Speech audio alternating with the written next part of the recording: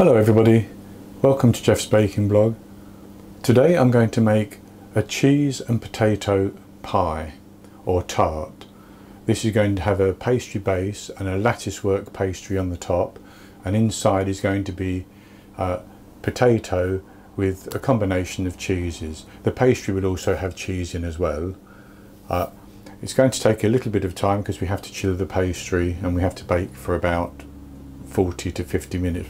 45 minutes, something like that, but it's quite easy. So I'll go on to the ingredients, and for the pastry I have 370 grams, which is about 2.5 cups of cake and pastry flour. It could be up to 2 3/4 cups. Now you could use plain flour and it would be 2.5 cups of plain flour at that weight. Then I have 150 grams, which is 1 stick plus 2.5 tablespoons of butter, which is at room temperature. Mine's actually got very soft now, but it should be okay. I have 2 medium eggs, which would be large in the USA. I have a pinch of salt, and I have 100 grams of Grana Padano cheese, which I have grated. That's 3.5 ounces. It looks to me like there's a good cupful there. So that's for the pastry. And then for the filling, I have 400 grams, which is 14 ounces, of potatoes, which I have boiled in their skins, and I've peeled the skins off and they're just cooling down a little bit now. So that's the potatoes. I have salt to taste, so it depends on how much salt you want. And then I have another 20 grams of Grana Padano cheese. That's going to go into the potato, and then to be put on top of that once it's in the tart is some soft cheese. I'm actually using Boursin, and I have about 150 grams of that. And I'm also going to cube some mozzarella and sprinkle that on the top as well. And I'd probably use about 50 grams of that. That's just to give an extra little bit of flavour and texture to the whole pie. So we'll go on to make the pastry, and it's a little bit messy. First thing I'm going to do is to put my salt in with my eggs, and I'm going to put the finely grated Grana Padano cheese into a bowl, and into that I'm going to add my butter. As you can see, my butter is now very soft indeed. That's because it's very hot in here today, not helped by boiling potatoes for such a long time. So with that in the bowl, I'm simply going to squeeze that together in my hand to get the butter and the cheese all mixed together.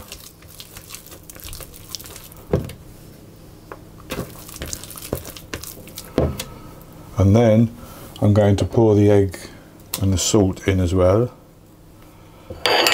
and I'm going to mix that around until that's all combined.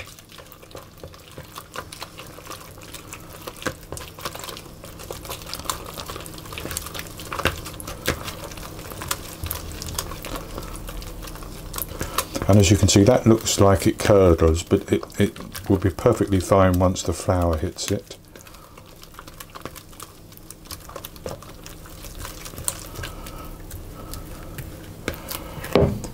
So then I'm going to put my flour in and continue to mix it around until it starts coming together.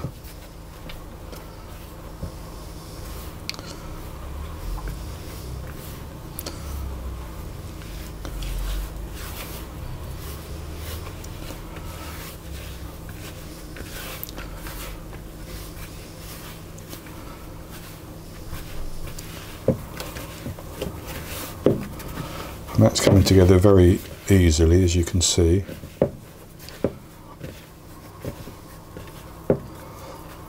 So I'm going to put that onto the counter and I'm going to squeeze that into a nice ball of dough.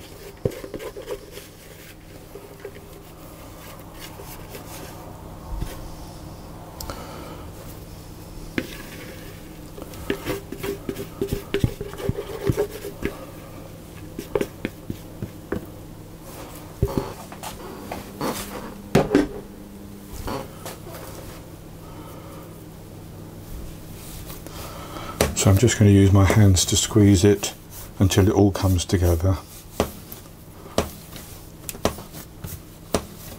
So it's really quite minimal, the amount of kneading I have to do, but I want to form that into a disc.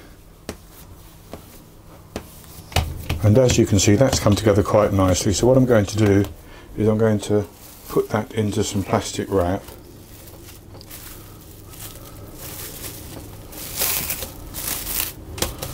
Like that.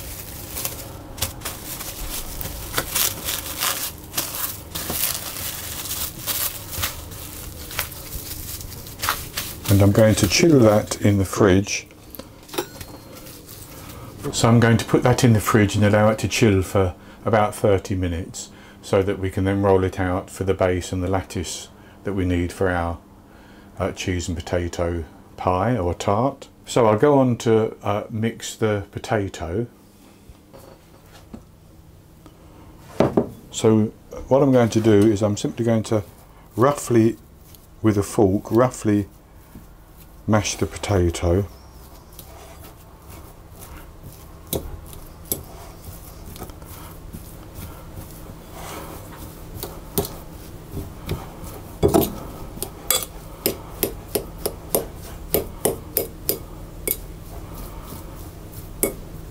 And I don't want this mashed finely, as you might have if you're doing sort of creamed mashed potato or something. And then I'm going to sprinkle over the salt to taste. And then I'm going to put in the 20 grams of Grana Padano cheese, again grated. And I'm going to work that into the mashed potato.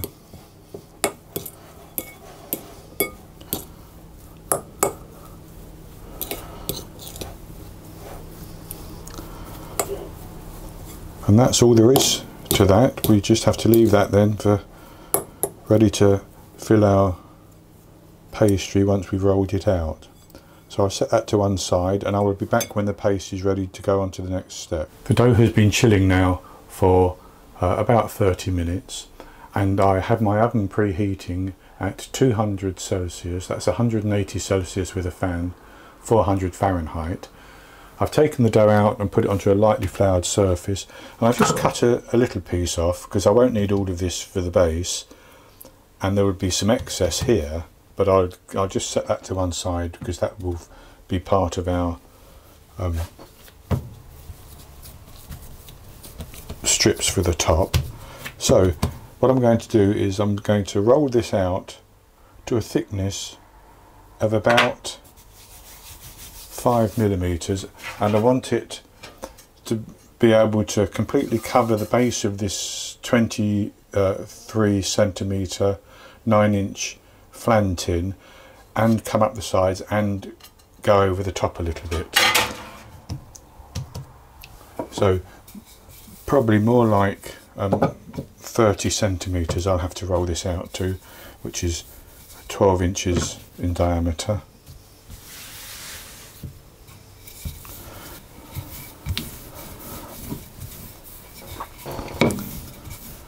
And that should be good enough, I think.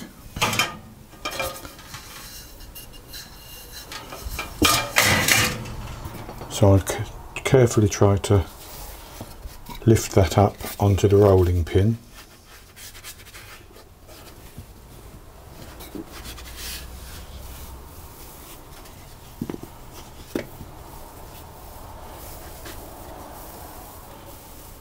like that, and drop it into the tart tin.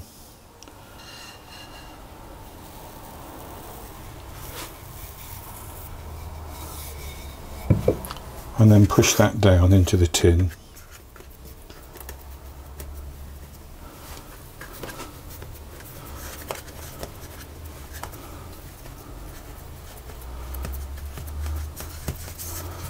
Just like that. And I want to keep this overlap. So I press that down as well.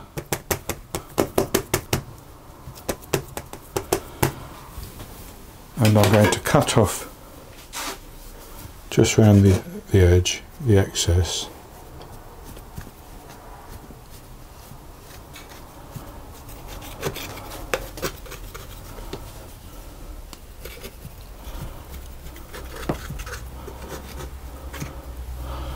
Like that.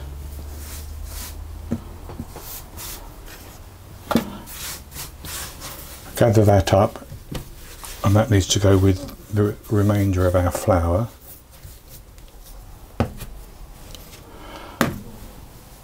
So then I'm going to take a fork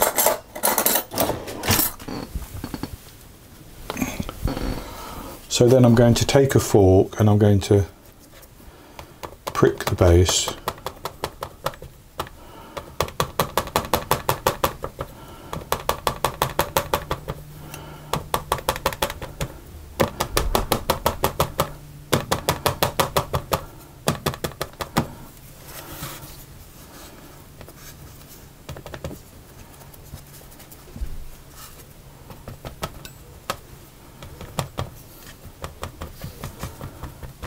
Like that. And I'm going to take my potato mixture, which is now cooled down, and I'm going to put that directly onto the pastry base and spread that around.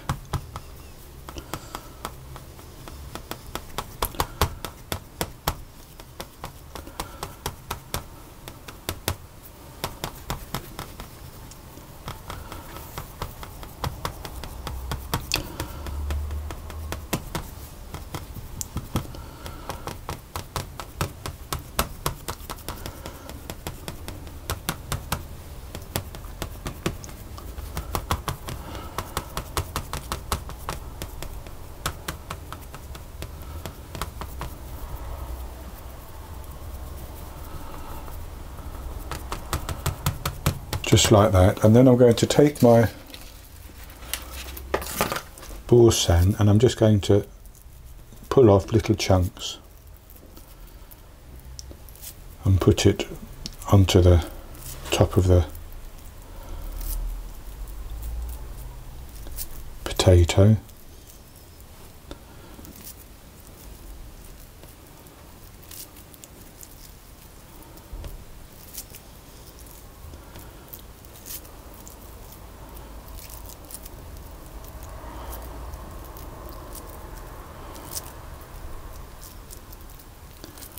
Like that.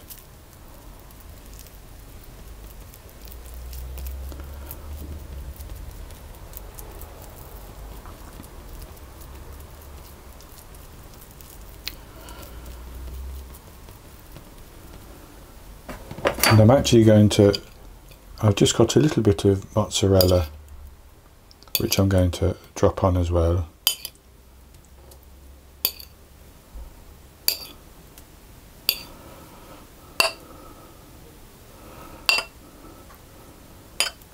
You don't have to use this, though there's enough Boursin there to give this a good flavour, but I'm doing that. So that's good. And what I've also got, which I didn't mention earlier, is I've chopped some fresh parsley, and I'm just going to sprinkle a bit of that over the top as well. I've probably got 2 teaspoons, and it's very roughly chopped.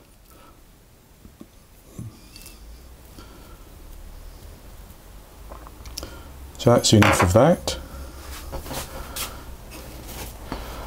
So I'll set that to one side, and we need to roll out the remaining pastry and cut some strips.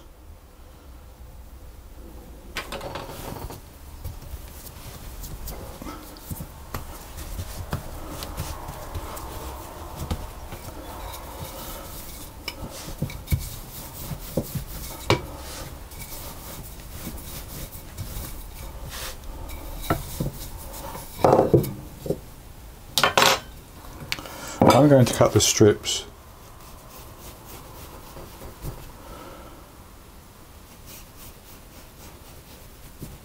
about 3/4 centimetre, probably, maybe 1/2 inch. So then I'm going to take the strips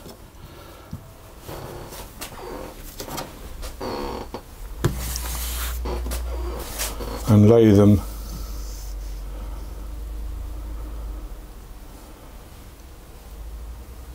over the pastry, over the pie, and I'm going to press it into the edge.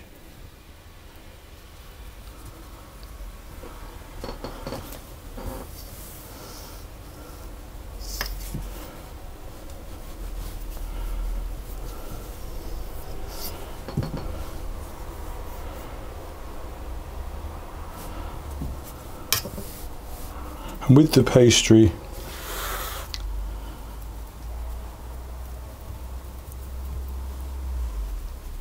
strips formed into a rough lattice, it's not perfect, I'm going to turn that overlap that I left over like that,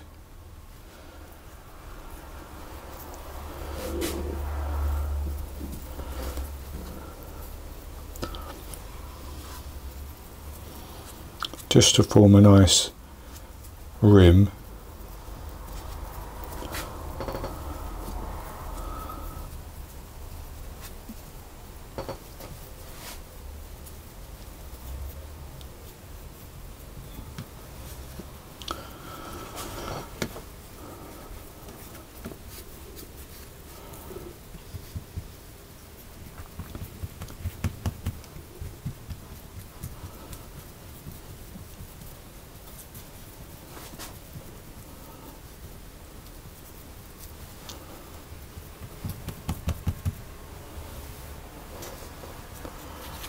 And that is then ready to go into the oven.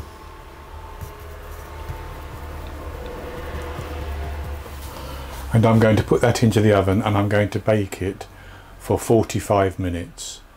Then I'll take it out of the oven, and I'll come back and show you the results. Well, I baked the cheese and potato pie for 45 minutes, and I took it out of the oven, and I've actually let it cool down probably for about 20 minutes. I've taken it out of the tart tin, and I've cut a slice. So this is what it looks like, and I've checked the bottom of the pastry, which is nicely baked, and I actually stood this, when I preheated my oven, I actually put a baking tray in so that would get hot, so that as soon as I stood the tart tin on it, the heat would get into that tart tin and help the pastry cook from underneath. So I'll have a taste of it.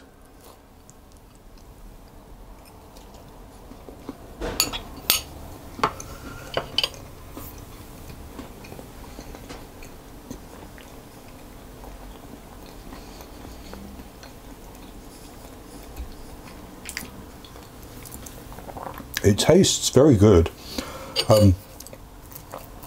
It's got the cheesy flavour in with the potato and on top of the potato.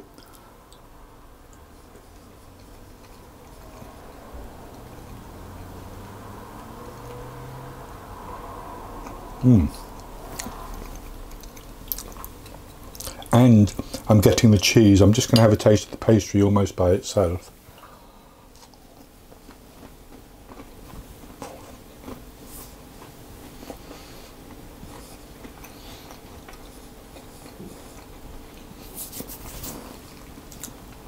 Yes, that does taste very good. So I'm enjoying this. It's the sort of thing that will keep in the fridge for 2 or 3 days if it's in a airtight container. It can be frozen as well, or sliced and frozen. Ideally eaten warm, but I think that during the summer I would quite happily eat this cold with a salad or something. Now I should say that although I used Grana Padano and Boursin, you could use mozzarella, or not mozzarella, you could use Parmesan or pecorino instead of the Grana Padano, and you could use things like Stilton or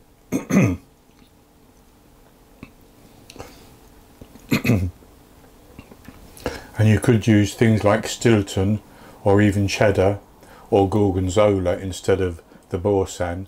Any cheese you want, really. A soft cheese is better because it will melt onto the potato during cooking. So that's going to be it for this video, but I ought to mention that on this video and on the previous videos, the last 10 so far I think, I have introduced what I'm calling chapters or time codes. So in the description below the video you will see times with chapter headings which you can click on, and it will take you direct to that part of the video. So for instance, if you'd watched the video and you couldn't remember whether you'd heard what the oven temperature should be, you can click on preheat oven or oven temperature, and it would take you directly to where I'm telling you what that temperature should be. Also on YouTube, at the bottom of the video there's what they call the scrubber line, where you can actually hover your cursor or press your finger on your phone and drag the line across, and it takes you to a different part of the video. On that line there will appear little black lines which is showing where each of the chapters start. So I'm doing that, I've done that on 10 videos, I'll do it on this one, and gradually I will work back and do it on the other videos as well.